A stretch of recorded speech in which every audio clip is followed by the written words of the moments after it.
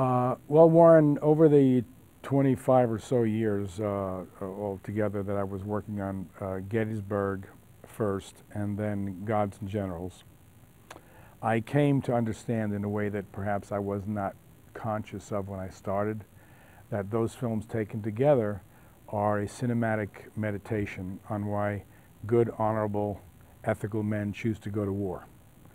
So you can't watch those films without coming away with a real sense of why the men in blue were fighting and why the men in gray were fighting. And you'll also notice in those movies that it's not about the exploiters, the warmongers, the sadists, the profiteers. There are always those people who profit from war at the expense of others in all conflicts. And movies should be made about such people.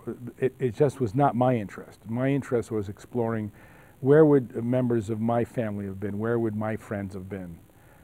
People who are trying to live their lives ethically, trying to do the right thing, groping for the right answer. And so I was interested in following those men in the Civil War.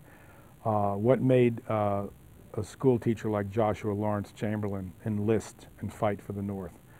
What made a different school teacher, Thomas Jonathan, later called Stonewall Jackson, enlist and fight for the Southern Confederacy?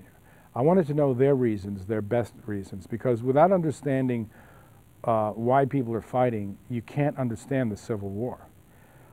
And if you try to reduce the Civil War to the good guys and the bad guys, you're totally going to miss it.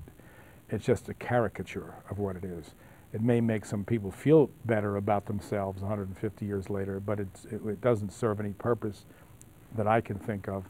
And it's certainly not my job as a filmmaker to reinforce conventional wisdom or some notion of what the people think should be said about the Civil War. The job of a filmmaker is to try to illuminate, try to get to the truth, wherever that truth leads you. So again, my interest was exploring such men. And along the way, I found that though they are human and though they are flawed like all of us, people like Joshua Chamberlain and Robert E. Lee were honorable people trying to do their duty as they saw it. So while I was making those movies for that 25-year period, Warren, another question started to surface, I think first in my subconscious, and then I came to realize that I guess I'm instinctual as a filmmaker. I feel things first, and later on I try to understand them intellectually. And that question is, where were the good, honorable, ethical, courageous men who were opposed to the war? There were such people, men and women. There were such people in the South, and there were such people in the North. And so that question became alive for me, and I was therefore preconditioned to respond to the novel The Copperhead when I came across it. Now I'm reading Civil War fiction all the time, first of all because I love to read it and I'm curious, and it's an end in and of itself. I read all sorts of literature. But also because in the back of my mind I'm thinking, oh, maybe there's another Civil War story I should tell as a filmmaker. So when I came across The Copperhead, written by Harold Frederick, it did hit a chord with me. And as any filmmaker knows, if you don't strike that chord with the material, if you don't connect emotionally and viscerally and intellectually, you better not even think about making it into a movie, because you'll never be able to sustain the effort and the commitment it takes to make a movie, because it could take a year, it could take 10 years, it could take the rest of your life. So you better have a real connection there. And I did with The Copperhead. It's not a perfect novel. What novel is? It's a product of its time. It was published in 1893, but I found it to have a great authenticity. It was written, as I say, in '93, but Harold Frederick was a boy during the Civil War, and he lived in upstate New York. And so what he writes about, even though The Copperhead is a work of fiction, what he writes about, which is the anti-war movement in the North, he writes about the effect of the war on the home front. These were compelling questions to me that I wanted to visit.